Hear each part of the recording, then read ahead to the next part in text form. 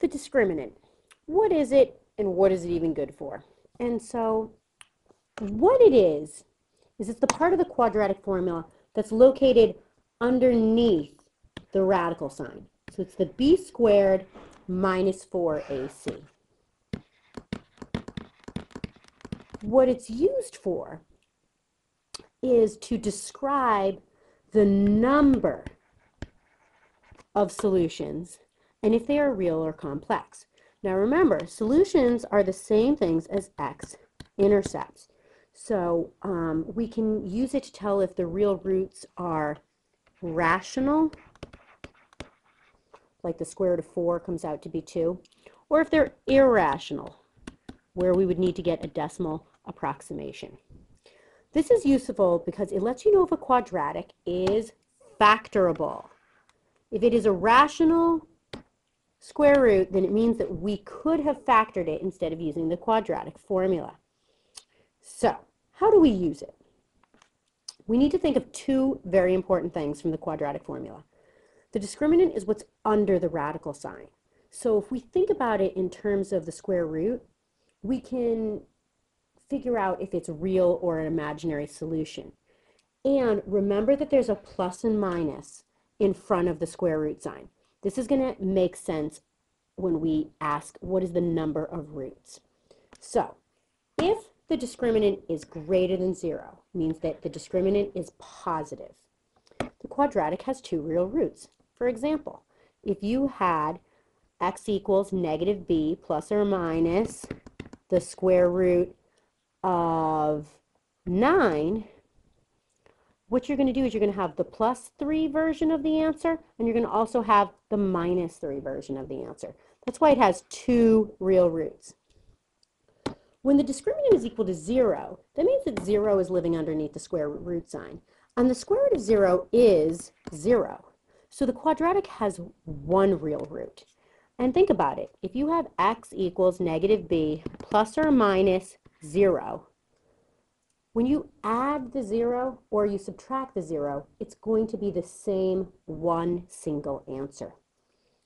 And lastly, when d is less than 0, when it is negative, back in Algebra 1, we would say the quadratic has no real roots.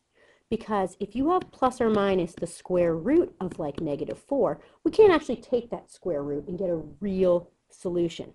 So this means that we have no real roots. It means we have no x-intercepts, okay? It doesn't mean we can't get an answer, because we're going to learn about how to take the square root of a negative number in this chapter. So let's check out what that does for us graphically.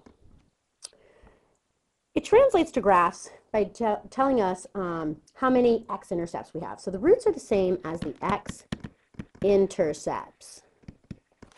And in the calculator, they are referred to as zeros. If you have a super old school TI-82, which is like a dinosaur, they will be referred to as roots. That's why it's important to know that all three of these things are synonyms. Now, when d is greater than 0, when our discriminant is positive, we have two roots. So we should have a parabola that crosses the x-axis twice. It can be right side up or upside down.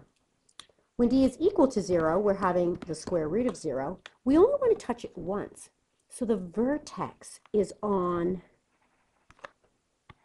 the x-axis. So you only intersect once.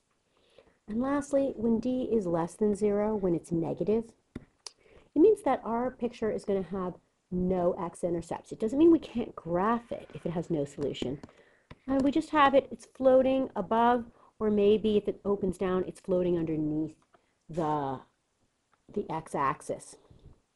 So, using only the discriminant, just using b squared minus 4ac, you are to try and match these quadratics to their graphs. We have one that crosses twice. This one is technically supposed to be crossing once. Let's see if I can scooch it down enough that it doesn't want to match up. There it is. Oh no, don't delete all ink. A little bit of a hot mess here, ladies. you want to have it just cross once. And lastly, you have one that doesn't cross at all. So what you want to do is you want to try and figure out and match those. And then lastly, you want to use the discriminant to describe the number and type of solutions. And if we have a real solution, are the x-intercepts rational or irrational? So let's do one of these together. Let's do this first one. We've got b squared minus 4ac. So it's good to know who a, b, and c are. So a is 7, b is -8, c is 9. So we're going to do b squared, that's 64, minus 4. A times c is 63. 64 minus this ginormous number, which I don't even need to find, is going to make for a negative discriminant. This has no real solution or no x-intercepts. So you try the 5x squared minus 12x minus 9, and remember, if you get a square root that is a perfect square, then remember that equals a rational number. And we'll check back with you for these answers on Monday. Good luck this weekend.